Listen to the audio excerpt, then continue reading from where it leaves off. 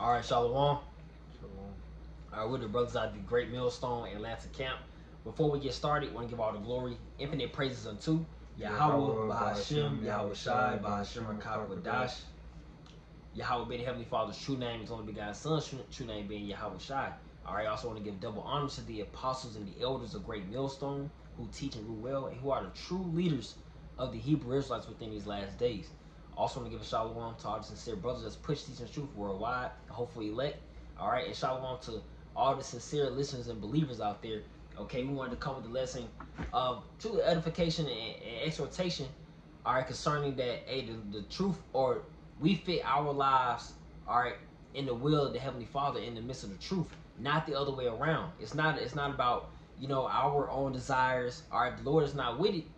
You know, that'll be known. All right, that could be a hobby, that could be relationships, that could be jobs. All right, shit. For an example, you know, the job, you know how the dynamics of the truth is, or it's set up. You got camp on Saturdays. You can't miss. If your job is on that, or take up that entire Saturday, then the sacrifice, you know, adjustments have to be made. Because what we fit our. That's just one small example, which is not so small. Because well, you know, faith with works. That's how we're gonna be saved. You know, so but we fit our lives with the truth, not the other way around. It's not if you don't agree with it, because we enter other men's labors.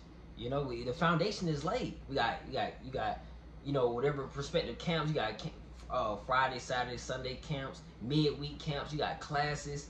You got tests. Or you got requirements. You got and everything is not scheduled. You got meetings here and there. You got reports. You got fellowships. You got live streams. It's always, you got charity. It's time to show charity, help out. All hands on deck. It's no, you can't put the Lord into a box. So we fit our lives have to align with the will of Yahweh Ba'Shem Yahweh Shai. And if there's a problem with that, we know what the Lord can do. Take the Holy Spirit from you, judge you. All right, you know what can happen.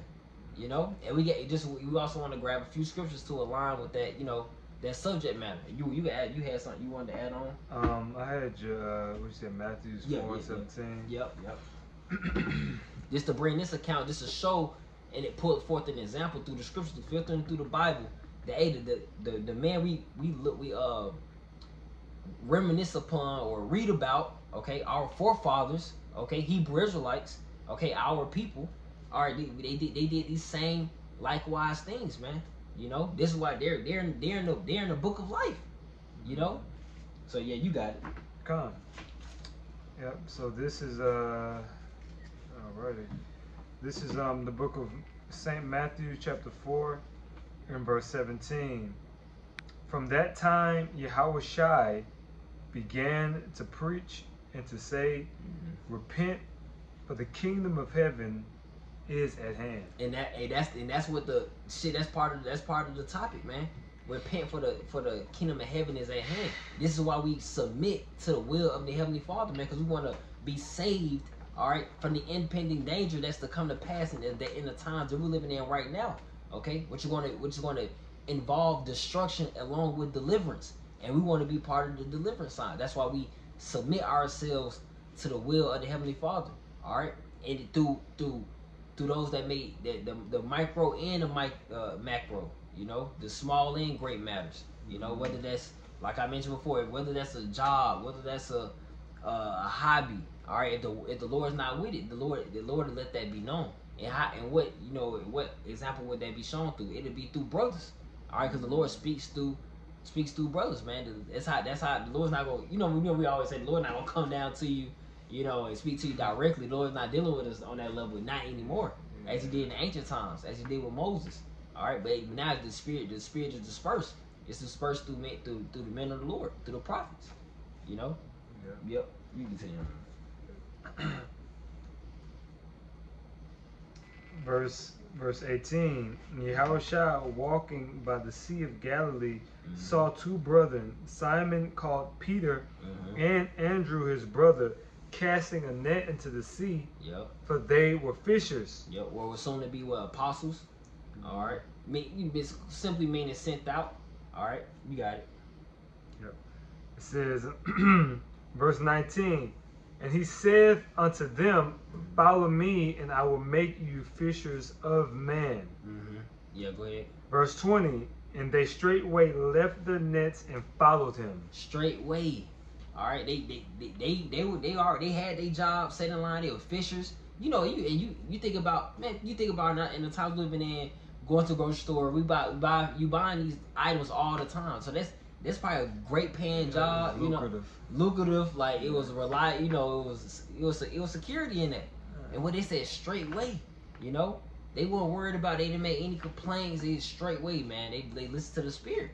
You know, as the sincere believers have done as well. When those have heard the truth, they like, hey, I'm done with the wicked acts, with anything that's withholding, my spirit back from serving the Lord completely in its entirety. Then that's what the adjustment will be made. You know, you got it though. That's right. That's right. There's a couple more verses. It says, verse 21, and it says, and going on from thence, he saw other two brethren, James the son of Zebedee, and John his brother. Yeah. So, yep. In a ship with Zebedee their father, mending their nets, and he called them, and they immediately left the ship and their father and followed him. So yeah, that's four righteous spirits right there, man. Yeah. Four Israelites right there. Just for an example. Immediately follow after the will of the Lord. Not worry about their own agenda, trying to, John chapter 10 speaks about trying to come up another way. Oh, I want the truth to be like, I want to push it as in rap. I want to push it through different platforms like this, where I just do 1 minute shorts. The Lord already laid the foundation. The Lord got the camp set up, street preaching set up. You got the classes set up. All right, you got the structure. You laid the structure and the foundation. You just got to submit to that. You may make it easier to, it doesn't have to be you making it, because a lot of Israelites making it harder what it has to be. Because you're not submitting to the structure, submitting to the foundation that's already been laid to by our apostles and leaders that come before us. That's right. You could, it might be one more. Verse 22, and they immediately left the ship and their father and followed him. So yeah, shit, that goes back to what you mentioned before before coming to camera on Luke chapter 14. Yeah. Dealing with in that shit, family, whatever. The Lord's not with it. He's gonna separate you from it. So I got that Luke 14 for you. This is the book of Luke chapter 14, starting at verse 26, and it reads, if any man come to me and hate not his father and mother and wife and children and brethren. Was that term hate doesn't mean you actually supposed to hate. If you hate your father, you're going to lose. If you hate your mother, you're going to lose. So what is Yahushua talking about? Because the scripture says you're supposed to love your neighbor as you love yourself. It says you're supposed to honor thy father and thy mother. So what does it mean? What is that talking about? Meaning you're supposed to, this brother loves going into that, love less. Right. All right? Yeah. You're supposed to love your family. If it comes between your father or your daughter or your son or your wife and the Lord, you know what to choose. Yep. If it comes, if the question of integrity is asked in that regard, you know what to choose. Yeah. And you choose Yahweh B'Shem Yahushua B'Shem Kakodash. If it comes between, that's why if you keep reading, it says in your own life also. Yeah, yep. It's like it says, and children and brethren and sisters, yeah, in his own life also. Even yourself. When it comes to yourself, and when it's like, okay, yourself, what is that talking about? Well, your own personal desires. Exactly. Like that goes with what was mentioned. Like not we're fearing ourselves with the Lord into the truth. Not the other way around, man. Not how you want. Not how you think.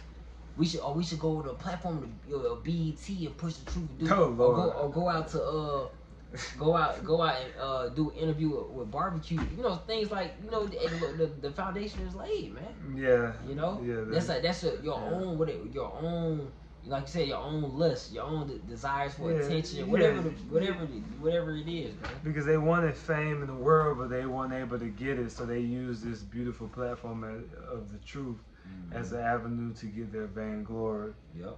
And the Lord's going to deal with you. And that's why we should look at those type individuals as examples of what not to do. And don't fall into their footsteps, because you know the end result. Yep. Continuing on, Luke chapter 14, verse 27.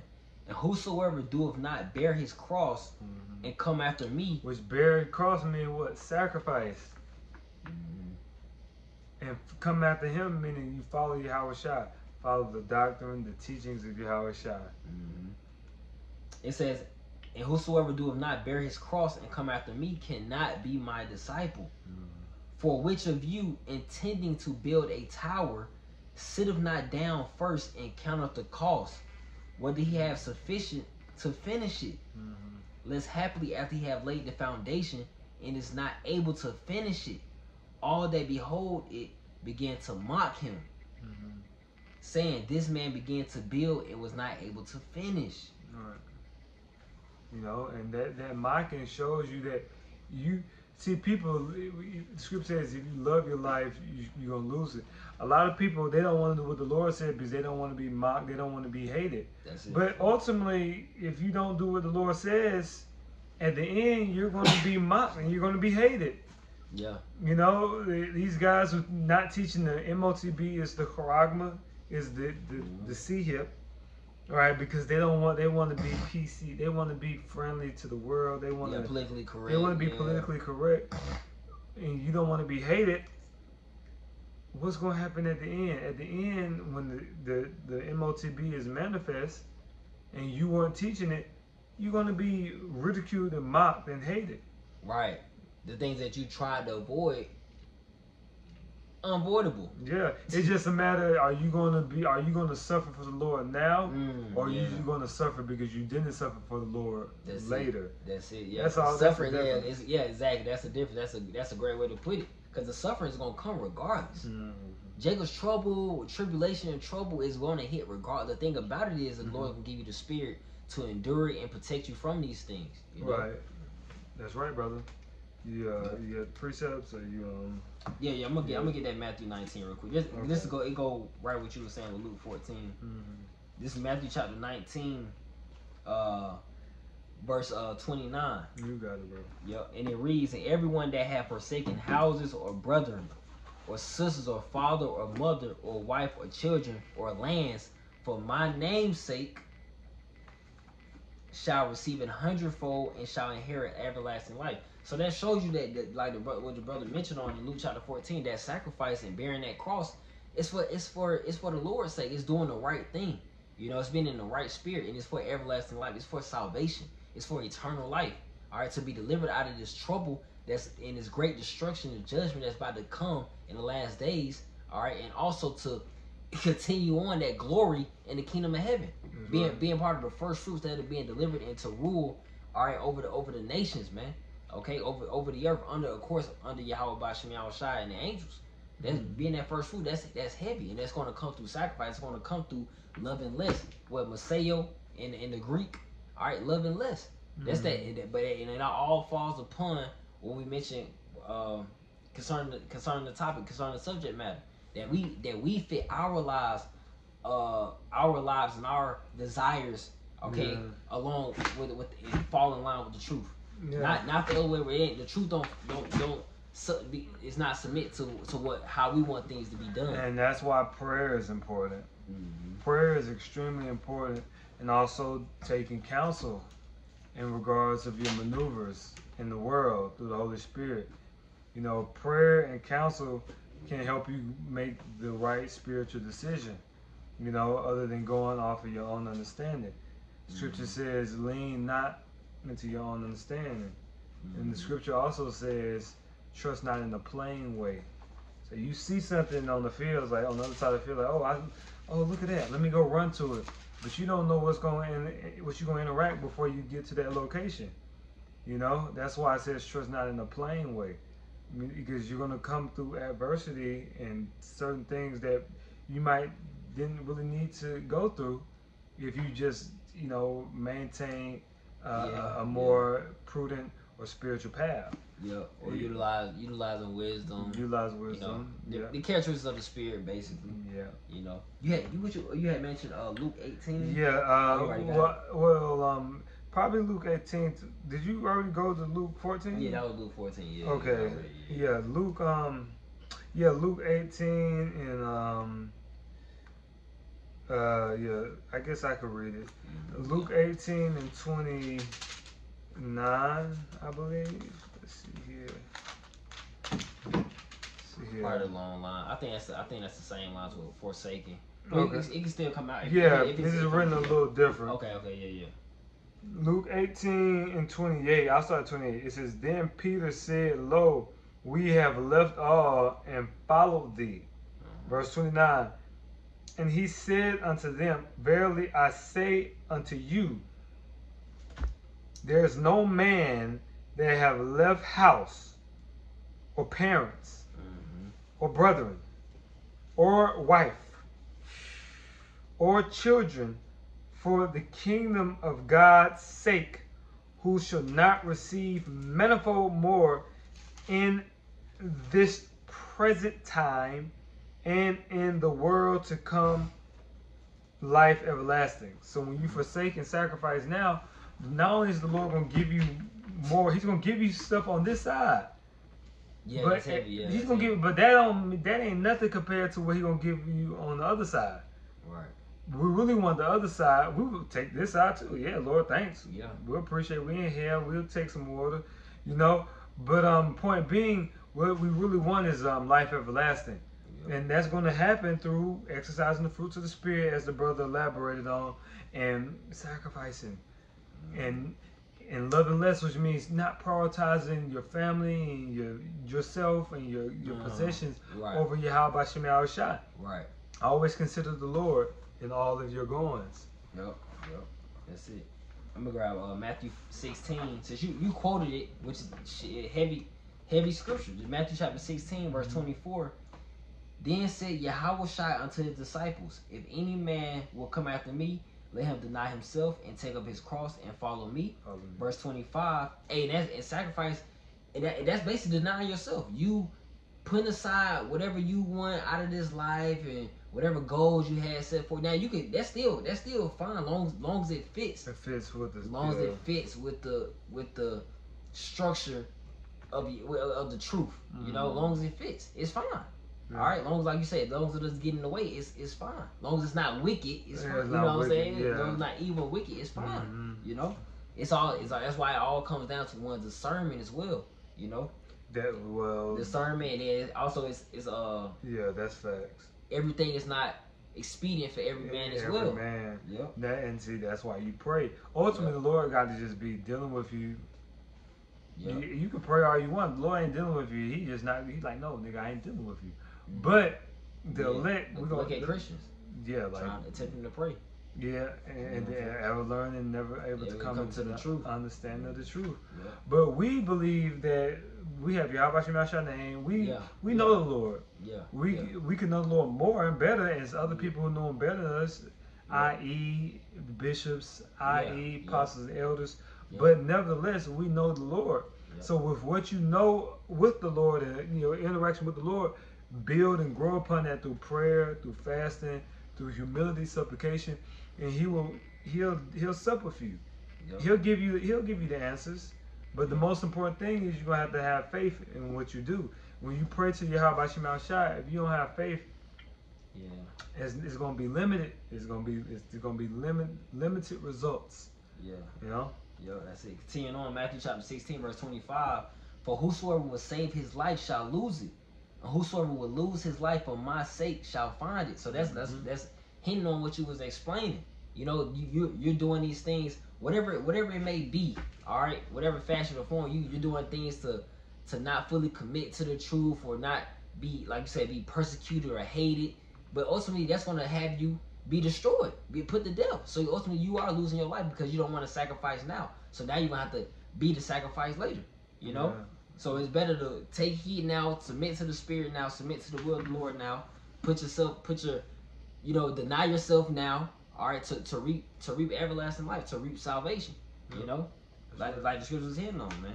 So we had something that was it. Yeah, so we just wanted to come with a quick lesson concerning edification and exhortation to those that sincerely believe in the Lord, man. To continue, if you're doing the right thing, continue doing the right thing. Putting yourself aside, denying yourself, and going along the lines with the truth, going along the lines of the will of Yahweh Ba'ashem Yahushua. You know, and that's there's safety in that. With that is going to come salvation. With that is going to come deliverance. With that is going to come protection. You know, with that is going to come power. You know, so Lord willing, that was straight to the point, edifying, encouraging to the sincere listeners and sincere believers out there. We want to end up by giving all the glory, infinite praises unto Yahweh Ba'ashem Yahushai Ba'ashem HaKadosh. And double honors to the apostles and the elders of Great Millstone who teach and rule well. All right, shalom. Repent. Yahweh Shai is coming back. All right, shalom. Keep the faith. Shalom. Keep the faith.